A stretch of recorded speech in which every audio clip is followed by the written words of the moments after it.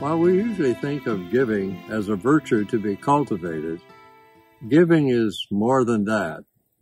It is a law of life. We are givers and receivers, and some forms of sharing are inescapable. Taxation is one of those.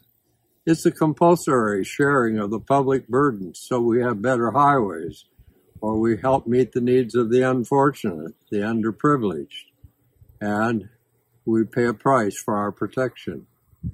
Accident and fire and theft insurance are ways in which many people make small contributions to bear the burdens of those who suffer disasters. The contagion of diseases is a parable of our human condition. We're still trying to figure out COVID-19. The worst of us, you see, infects others, whether it be through germs or moral disorder. The best in us also has its effect upon others. We obviously share what we have and what we are, whether intentionally or purposely.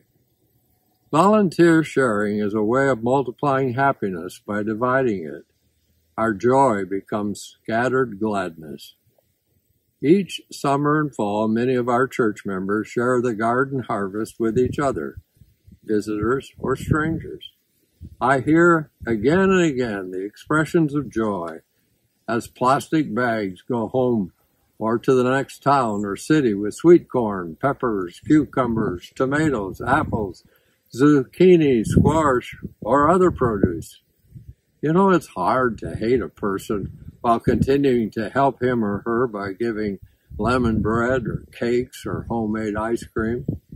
Sharing is available to all of us. What are we doing with the monies, the time, and energy that we possess? We can all give a proportion of what we have to make the lives of others easier and support the causes that each of us believe in.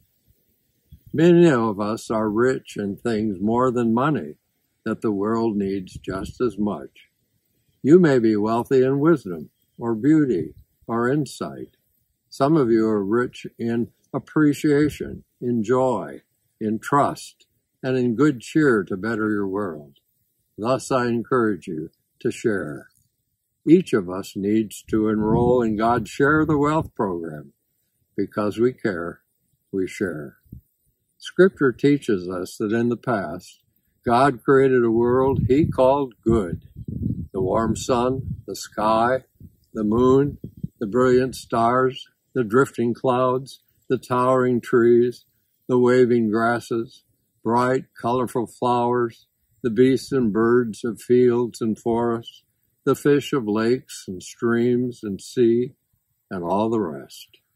God loved it all, and He pronounced it good. Then God made us, you and me, so that God might share the glories of creation with someone of His own making. John 3:16, the favorite Bible verse of us all, says, God so loved the world that He gave His only begotten Son. He shares His best with you. Isn't God likeness this? Sharing our best with others? Let us pray. Father, thank you for these encouraging words, that we should be sharers. And we thank you for all those who make a difference in God's world and work and in the lives of other people because they know the beauty of giving. May we each be encouraged by that which we have received from you and from one another. In thy name, amen.